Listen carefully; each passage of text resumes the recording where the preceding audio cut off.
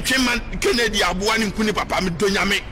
Nya dey say me bla told am yes of course me fire despite but that does not mean say wo ne ba peso ku na me betam na kuno. Jama we share Kwasia wo ku papa ni say kima company begu because woni ade bia ni utim motivation message ni nyina wo tro ni nyina Kwasia motivation Kwasia da be na ye adwuma say bu wan na ntwie wo ni twasere awade akuranya o si na ware ma meta social media bio Kwasia Kennedy noy je wo de wa map na timi kafa ba bia Kwasia mpanyi ya mekasa bio obi ase bo bra ti se wo si abusia for you nyina ye ni nansem ho nsema ebeto social media edefa one of the richest Ghanaians businessmen and the Azuma Banda Sadino Bebrina and Sadino and a Ghana for Bebrina at the Efreno. Ebusia ye ka achievement in your padia papa we ewa yebeka adebe chama adia sayeti mi enkenyi because ono and the first Ghanaian crab airline business and I said to yeah plane beer and why ye juma man before crampo as crab kumasi we never papa we in your padi bebrina and I say why memono and I know castle and I'm on suntino advance any day at the Twene Jonas about thing Eddie the attempt coach at the corporate my Eddie break Kennedy Osei a year Doctor Osei Kwame despite nepa Kennedy Osei ni nyina efa papa ni din ade Azuma Banda ni yare da homu nsema esi ewechu se mo ba kaya papa we video bi acha se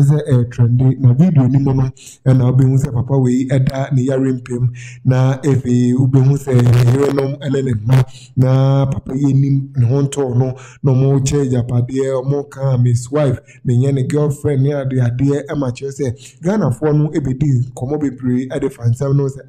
ye ka omo mabobra e wo Ghana ha ye ka omo a omo cars omo ye ka omo fia omo ntimi nkan ye ka omo tipa tracks ye adwuma omo ntimi enkan a papa de din ede Azuma Banda mudimu akutine ye pa ye ka sikafo e wo Ghana ha na uyi pere na papa yi ambemu ana uyi tu na papa yi ambemu dia na chede se wanye sikafo ni papa we na ye ka na asema ono ene da ho ena ne ma ene ne yerenom ene nkrofo omoku ejapade a papa yi aye ho na akwakwa ye niwu akwakwa ye ninku asem because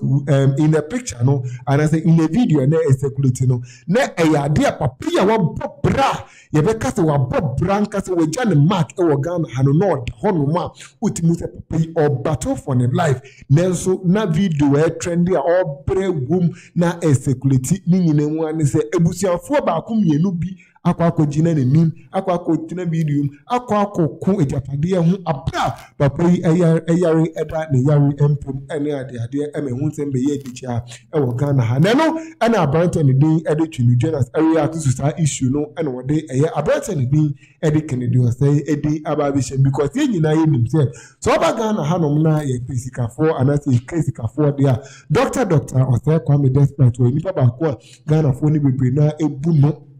nipa ba ko Ghana fo ni bebre na ehwe ne so ede bobra because o hwe ne lifestyle from time ono oton cassette ni ade ne fi Nyankopon ye na dom odi be radio station be ye we ne fi the waiting be a despite group of companies and the likes of NIT FM, OK FM, Peace FM, United Television, NIT Fufu, This Way, Specialized, YouTube, any ade be brena e wo mu no timi sam papa pe wa bobra ankasa no and in the reaction of that no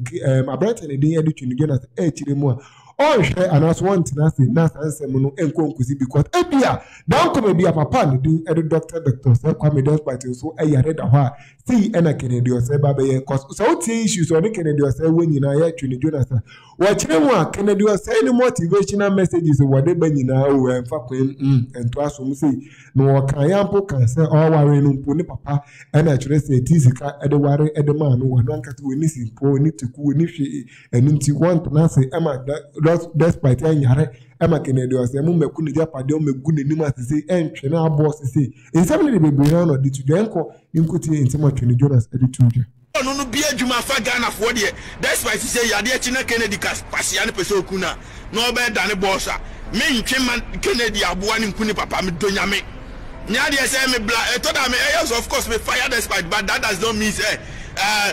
wo ne ba person ku na am betam na ku no jama wo share Kwasia wo ku papa ni say kima company be gu because woni idea bia ni utim motivation message ni nyina wo tro ni nyina Kwasia motivation Kwasia da be na wo ye adwuma say bu wan na ntwie wo ni twasere awade akuranya o si na ware ma wo meta social media bio Kwasia Kennedy noy je wo de wa map na timi kafa ba bia Kwasia mpanyini ya mekasa bio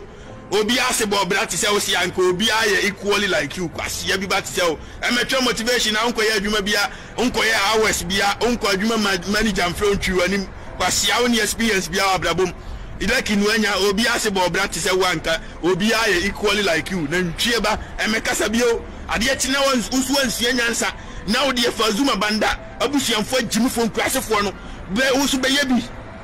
wosu nim na no maame Kwasiafo ke despite yire jimfo mutiam ye munim na mutu papa na duro na mson ma sesi askani bi organa bia wo no yire nyidi mom Kennedy aboa ka ko o papa monitor no ukona o maame mana diane na se onyo woni na didi abetwera me ba Instagram be report o papa mam na me horo no Kwasiafo me mtwema mu men chama mu nyina mu Kwasia akufo ade no faso bia ni so o mi adwuma mu na mu bia adwuma no esisa se om kogu ama bra mu nyina timbedwo manum se UTV adaro mama timia tuto to katim tie se me ka che no enti se mu no mati mine house wa mu ye very very important term mu na sum parliament won control finim faso bia ni omso amu nyina mu am faso bia ni omso esikade na omudi amu di are not valuable at all. Muna mu ye valuable nti efri ne ko sikani bia wa unim se osi sikani no woni ne yiri ya nidia by report no ma Twene Jonas no bia adwuma fa Ghana for de that's why we say ya de in sama ya brother the day edu Twene Jonas be tu jano ene na wat ne nyine mu ane se wo so no want na say Emma say Doctor Osei Kwame despite ne yere nkuru ene ade minim dia akoka that say ade chire no because ohwe ne papa ne din ade Azuma Banda one of the richest Ghanaians businessmen na efekoko wi chire na ebusiafo enko ejapade ho na I was saying because a whole lot of people and this video no come omo ka ho sem because akwa ya was na obi nim ne Kennedy akwa ye Twene Jonas ne profu gidi say di atema oba besoa e de egu ne so because nsem no nsem odwene mu a won ti ase me nti ase because me ti nsem eba ene ne akwa obi nsem na aba na fei adan ena chwe se wotwe Kennedy Osei so ede ne bi nsem mu mana so wo ba horo no na Ghana for ete won kase ebuza form these are some of the issues trending on social media we ena enkoso abranta ne bin ede Twene Jonas so aba ababedi di Kennedy Osei ni nyine mu ane se o chire mu a se de omontimi abobra omo bie ndwuma ede ma Ghana for na Ghana for ye no omo so wonfaso ete parliament for ene nti omo hwe omo ho so yi na omo nkotututu omo ndro wo chire mu pode ya ade ase Kennedy akuhu se ne papa nkwa na edidi na ye onene ma ne edidi a ometro no horo Kwame deswa because sisi ano yehu atisikafo no Twene Jonas but media environment ho because me sure say say never we there anya there ebesi way ensema trend. You don't know Pinax GH Storm representing, keep it locked, don't log off.